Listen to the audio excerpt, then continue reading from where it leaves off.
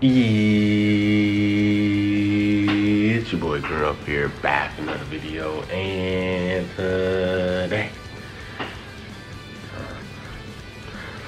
I got another video, guys, man. Today we're gonna be revisiting, well, not revisiting, but we're gonna actually revisiting all the LFs that was announced in 2022. So for 2022, we have Bardock, Jiren, and 1718. I was like, you know what? Let's just rock them all together and see what they can do. So you can put Bardock as leader, and you can kind of make a powerful opponent team because 1718 and Jiren are part of the powerful opponent team. So I was just like, yeah, let's just rock that. And one thing about Bardock's Z ability is he also buffs HP. So since he's in the leader slot, you can get double HP from him and the Super Saiyan Broly for PO. So we're gonna rock them there. The only problem with this team is just that my stars are just low. I have a 3-star. I have a 3-star 1718. I have a 6-star Jiren. I have a 7-star Bardock, right? Like, especially when you're facing against like higher people in the ranks, bro. When they have the red stars, bro. Sometimes you just lose because you just don't have enough damage or enough stars to really get you over the hump sometimes. But it's a fun team. You know, we're gonna talk about it. We'll see what they can do. And yeah, let's get on with it. So one thing that all three of them share is they're all blast based, so that's actually a really good thing. You're gonna have a lot of blast attack, like blast cards in your deck. So I'll start off with Bardock here. I was actually trying to combo drop right here. He actually rocks LOE, but he has Kid Buu on there, which is really interesting. So I attack there, he catches me, PVs me right here, so he's gonna do his damage with Green, Gold, and Frieza. But it's interesting that he rocks Kid Buu. He probably doesn't have Revival Frieza. I would have probably used LF Cooler, not gonna lie. I know that LF Cooler isn't a blast-based unit, so you kind of want to use Kid Buu for that. And Kid Buu can be pretty annoying. If you don't really touch the guy, and you're not able to land a hit on him, he can be super annoying to deal with. So, yeah, go to Frieza, nullifies against type disadvantage with his blue card. Sidestep there, I attack immediately. He'll get a combo going. So I think I go to 17 right here, because if he does go to Kid Buu, I can switch into 18. So I'm just landing all these blast cards, and if he does go to Kid Buu, like I said, I can switch to 18 and then pop the blue card. So right there, he stays, and I try to go in the middle right here, and I do pop the blue card. I think that this barely kills. I don't think this actually kills the Frieza. Does it? Oh, it actually does kill the Frieza. Oh, okay. Okay, I'm tweaking. We actually do kill. So he gets the combo going. We'll go to Frieza. And here, one thing about this team is if he rising rushes me, then I can just go to Jiren and I can just get the endurance. And if one of my allies dies, then Bardock gets the endurance. So it's actually pretty dope. I attack right here, and this is where I should have went to Jiren right here and attack, because if he would have popped the rush, I would have nullified endurance. But since he rushed Bardock is not going to get the endurance because none of my units died. So right there, I made a bad mistake. I should have went to Jiren and attack, so he would have popped the rush, and then Jiren wouldn't even have died. We still would have had 3 units left, all that stuff. So I'm going in with 18. I'm staying with her, I believe, right? I'm just doing the extra damage. And I think I just rush here because there's no point in switching to 17, because if I do switch to 17, he's gonna go to Kid Buu. He's gonna tank the rush, and there's really no point in doing that. So I stay in with 18, because if we don't get guessed, if we don't get guessed here, then we're just type advantage against Kid Buu. So yeah, we kill him here, we don't get guessed. And now it's a 2v1 situation. He can definitely come back from this. Kid Buu can get his advantage back a lot of times and stuff. So right here, I pop the ult with Jiren. Try to PV here, and then this is actually an important class. If we win this, then the game is basically over. If he wins, then the game is not. So I think we barely lose that class. We barely lose. Like I said, Jiren has endurance, but since Jiren is at 6-star, he's not gonna be able to take a full combo from Kid Buu. And Kid Buu, like, he gets key, bro. And I believe he actually popped the green card, so he does get card draw speed. He pops the old card, nullifies endurance. So Jiren is gone. So now I have to rely on 17 and 18 to get the dub against Kid Buu. The person I can get his advantage back. I already popped my green card with 18, so I can't take advantage there. So I'm at a bad spot. I go with the blast card, and here I actually sidestep. And I think I actually go forward, then I attack. So we class in the middle once again, and whoever wins this class wins the game, honestly. So we do win this one this time, and we're able to get the dub, I believe. Right, we go with the blast card there. And Kid Buu just a very squishy unit, bro. Like, this is what, 2 cards right there? And that's basically game. Like, he basically died in 3 cards. The 4th card just to seal the deal. You know, full health Kid Buu. This is a 3-star 1718. I don't know how many stars his Kid Buu was at, but if Kid Buu gets a plat, focus on that defense, bro. He needs the defense. These units does too many damage, and he can't survive one combo from these units anymore. So I do like Kid Buu because he's a regen unit. But let's hop into the next match. So next match facing up against a Super Saiyan team. So here, I believe he does blue purple. I believe, yeah, he does blue purple. So the person I want to kill is definitely super Ultra Gogeta. Actually, Super Gogeta. So I'm staying in with Bardock. The reason why I'm staying with Bardock is because I want to ramp up his damage inflicted buffs. You gotta stay in the battle. I think every 3 timer counts he gets 10 damage inflicted and reduction to card cost. So I'm just trying to stay in with Bardock as long as possible. Go to 17, 18 there. If I do get the combo, all I have to do is just go to 18 and the game is basically done. So I'll go with the blast card. He actually does not let Bardock die. So that actually is a good thing. So I'm able to use all these blast cards and I'm able to switch into 17, 18, pop the blue card. And look at the damage we do to Super Gogeta. Like, crazy, bro. Like, I was a 3-star. If I'd have had him at literally 1 more star, all I needed was 1 more star, and I would have one-shotted Ultra Gogeta. Insane, right? So I know the boost is helping, but I don't know if his Ultra Gogeta was 5 stars or not. But yo, that's ridiculous. That's crazy damage right there. So Ultra Gogeta is doing his thing, pops his main ability, going with the strike attack. So I just go into the 18 because, like I said, we take less damage from blues. So he's 17, 18, not gonna take that much damage. I don't want Bardock to die in one combo. So we just eat this damage here. And I try to go up there. I try to pop the green card so I can get rid of his vanish, but he attacks immediately. So right here, I'm surprised that he switched to Bardock right there. So I'm just staying with 18 and he rushes. What he should have done, he should have rushed with Super Gogeta. He doesn't know his kit. When he pops the ult card, he nullifies endurance with 30 timer counts. Then he wouldn't have had to go to Bardock and pop the rush against Jiren because, like I said, he nullifies endurance for 30 timer counts. So I think a lot of people be forgetting about that from Ultra Gogeta, that he does that, but it's part of his kit. It's really part of his kit. So we get the advantage right there because we popped the green card, and then I actually combo dropped right here because I had a feeling that Super Vegeta was going to pull up. So I combo dropped there with the ult card. He fell for it, and this almost kills Super Vegeta, bro. Like I said, it's really just my stars, bro. Like, these units are doing, like, all 3 of them are doing their thing. It's just that if I had, like, them at 9 stars or higher, like, that would have one-shot a Super Vegeta. So here I got rid of his vanish. He pops the ult card. I was like, you know what, let me just ride and rush him because if I pop the ult card with a clash in the middle, he might win the clash. I might attack him. He might be able to use his blast armor in time. I was like, yo, let me just rush. Hopefully we just don't get guessed here, and then we can just take out Super Vegeta, and then it's a 3v1 situation, and the game is over. So I just rushed. He doesn't guess me. Good thing on my part. And yeah, so he goes with mid-range strike. Shout out to 5'9" with the mid-range strike song, bro. You guys need to check that out. Interesting song, you feel me? Iron King definitely carried on that song, bro. That dude was snapping. So I popped the blue card here. We do take Ultra Gogeta out, and that is game, right? So yeah, actually, I really want Ultra Gogeta, bro. I still don't even have that unit, bro. Hopefully I get him an anniversary. So next match, we're facing up against a movies team. You don't really see movies like that, bro. So respecting this guy. This guy actually brings in Ella Broly too, bro. You hardly see Ella Broly. So here, go with a mid-range strike.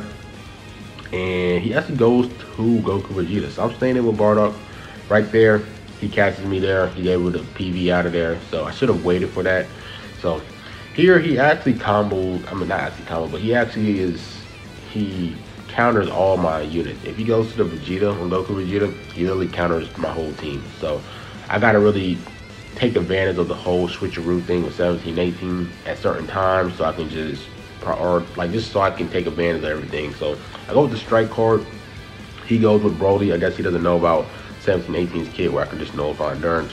So I'm just staying in with 17, 18 because there's really no point to switch right now because we're doing good damage at type disadvantage. So I tap him there just to get the extra damage, inflicted buffs, and I'm trying to see if I can PV this Broly because this Broly gets stronger every time. Like anything that happens in the battlefield, he gets stronger. So I attack there, sidestep twice. He caught me there. I should have attacked immediately, and now he pops his main ability. He nullifies cover change. I don't know for how long. Was it 30 timer counts or 20?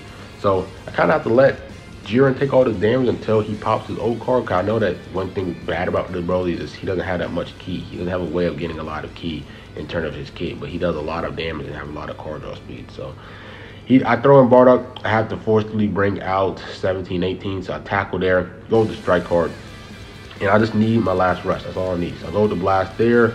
I believe he actually goes to Goku Vegeta. No, he has to go to 7 Berg right here. So I'm trying to buy enough time to see if I can switch to somebody else in rush, or I'm just trying to just go back to 17, 18. But I think I just said F it. Let's just go to Jiren, and let me just hopefully we're able to take out Berg-Ku. But from the damage that Jiren is doing, it doesn't look like it, but that blue card shows that we can take out this Goku, most likely, right? I believe we actually take out this Goku. I think so. I think we actually do kill. Yeah, we kill him.